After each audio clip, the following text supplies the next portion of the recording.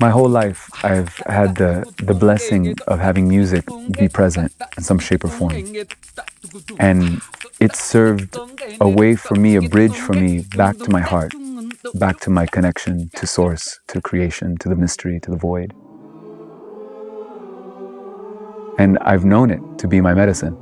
It's healed me in my darkest hours, when I felt the most isolated, the most disconnected, the most disorganized, the most traumatized. Music has been a lifeline that's brought me back to my heart, back to the present moment, out of the mind, out of the traps, out of the stories, and resonant, creating a resonant field in my heart. And so I know that it's truly a medicine, and one of the most powerful medicines because it requires nothing external.